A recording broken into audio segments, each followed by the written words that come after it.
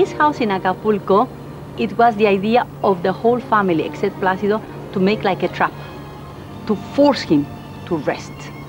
So we say, okay, we are going to make a house, and we are going to come, the whole family here, and we are going to phone him. Oh, you are working there, and we are all here enjoy this beautiful sun and this beautiful sea.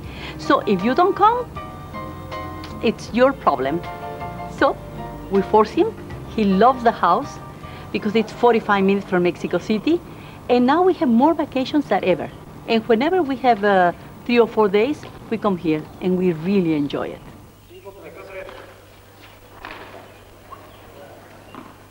The children, somehow, they are involved in the artistic side.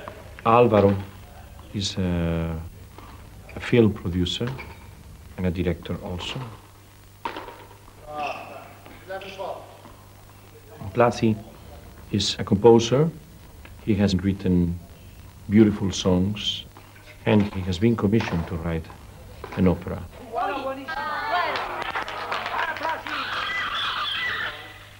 And Pepe has been working on a special kind of loudspeakers, something very interesting.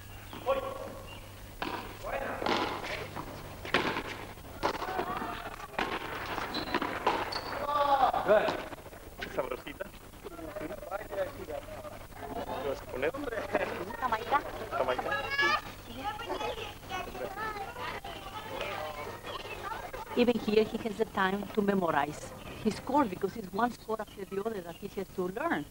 He's so relaxed and so happy that maybe half an hour that he can dedicate to his course is welcome.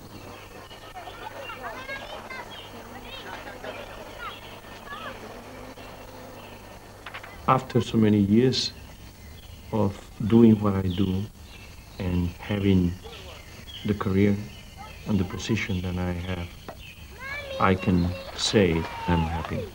I'm happy.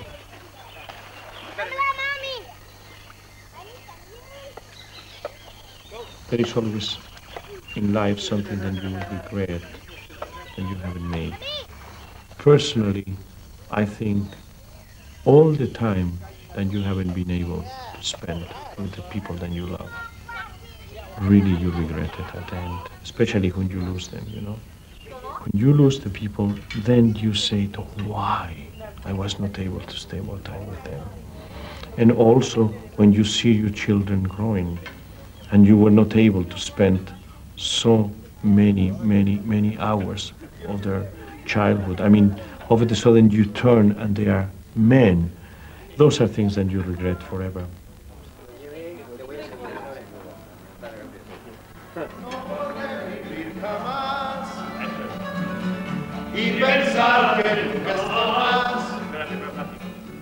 I guess we are a singing family. We all sing together, you know.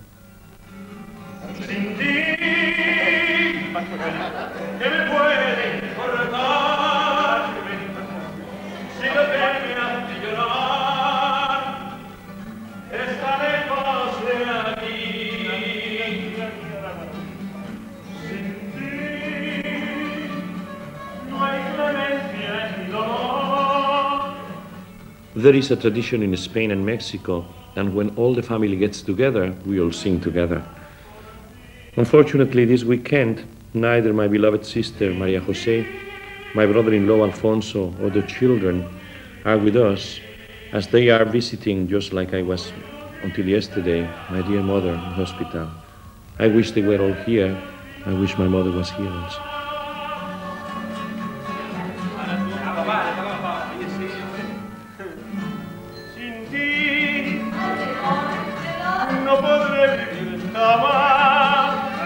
Placido was very lucky. He was born with parents, performers that love singing for the sake of singing.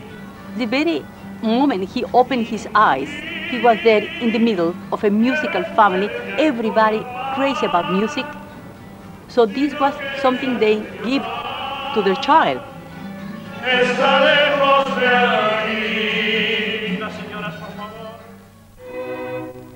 I was born in Spain, in Madrid, 21st of January, 1941, in really difficult times, Second World War.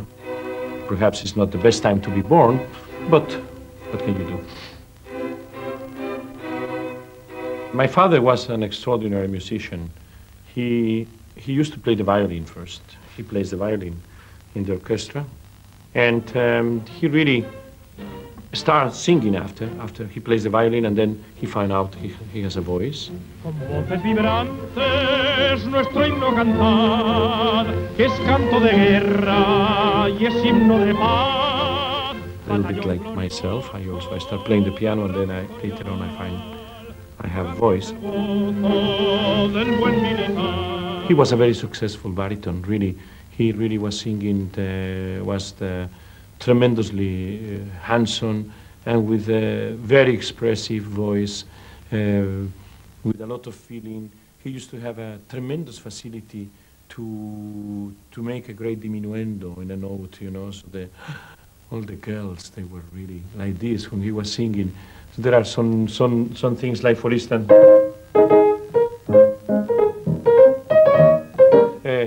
he was singing to a dark-haired lady that said, "Ay, mi morena, morena clara, ay, mi morena, que gusto da mirarla."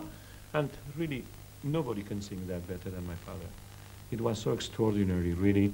He used to sing this particular piece, which is from Luisa Fernanda, which is a famous composer, Torroba, which later on, he was the one that brought my parents to America. So he's very much, he's part of my life, this composer. And really, I mean, all the ladies, they were really crazy for my father. He has to sing it 3 and 4 times every evening. It was really an extraordinary voice. A un tiempo le hace traición a usted y a la libertad. La libertad que me pida sangre y dinero usted manda. En cuanto a Luisa Fernanda, lo que ella quiera. La vida.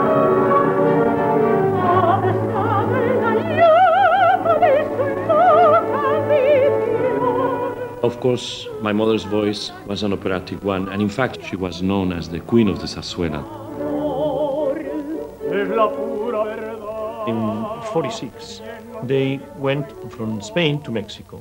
We were separated about 2 years, you know, and they went to Puerto Rico, they went to La Habana, and then, when they finish in Mexico, they decide and they want to form their own company, and they want to bring us to Mexico. So my sister and myself, we went from Spain to Mexico.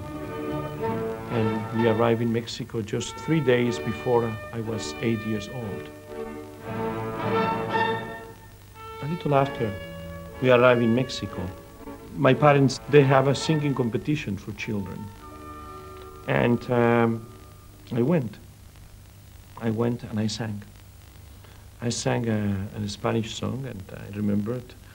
I was, maybe we can find a picture of that. I was